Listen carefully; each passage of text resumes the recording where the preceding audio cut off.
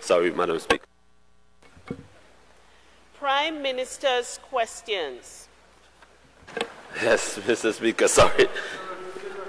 Yes, Mr. Speaker, can the Honourable Prime Minister tell this House whether the West Indies Oil Company's decision to sell a property to IF Antigua Limited had the approval of all its shareholders and directors of the board? Hold on. Yeah, thank you. Hold on, sir. Repeat that question again.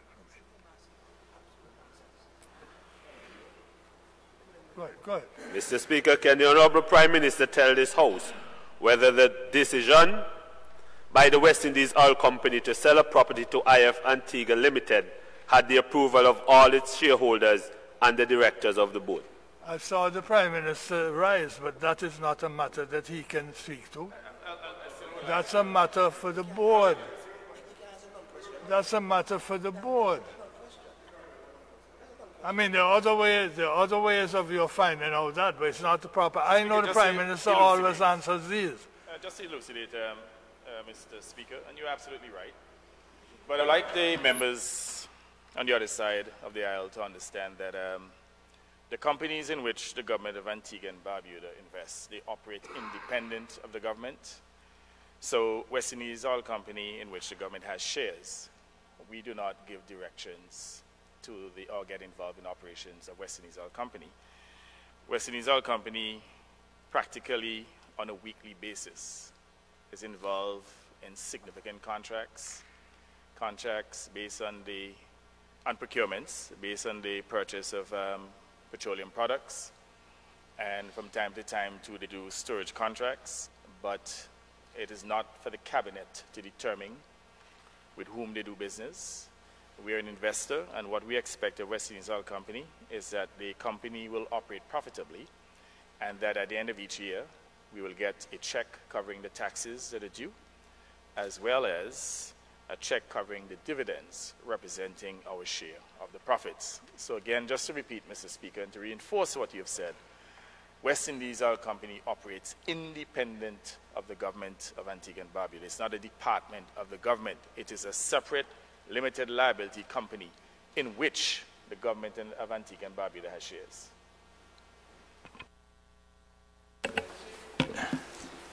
Prime Minister, that is all very well, but I wish you would have, because it could be said that a speaker who should know better sat here and allowed a question like that was obviously out of order. The West Indies Oil Company is a company limited by shares. It is an entity, a legal entity in its own right. Its decisions are taken by a board, not by the Prime Minister or not by the executive. And therefore, whether or not the private company wishes to disclose to a political entity is quite permissible if it wishes to do so. But it is not a proper question for Prime Minister's question. And I have to make that clear so that pseudo-experts here in Antigua don't call me to order, and genuine experts abroad want to know what I do if I don't know what I'm doing. Thank you.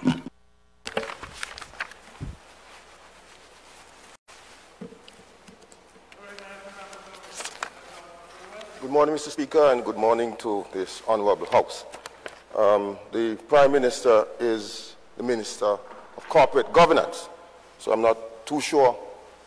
And with the government being the majority shareholder in West Indies Oil Company Limited, minority now, okay. Well, if you're challenging my question. Legal knowledge, no, sir. Feel free to do so. No, sir, I'm going to my question. You would not be the first. There are other ways to skin a cat. But I'm just saying the next time it comes up, I can't stop a member from answering. But I'm going to make it clear for Hansard in the record that the question is out of order. Fair enough? So whether the government is a shareholder, mine or mine, the company is a separate entity. It may have a governmental shareholding. That does not make the Prime Minister capable of speaking to it.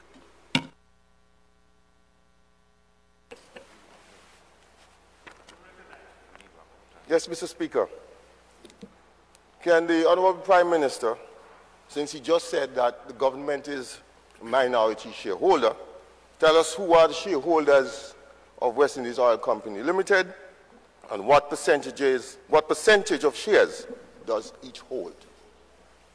Again, that is a question that is available to the members on the opposition bench and to members of the public by searching the register of companies in which the shareholding will be noted.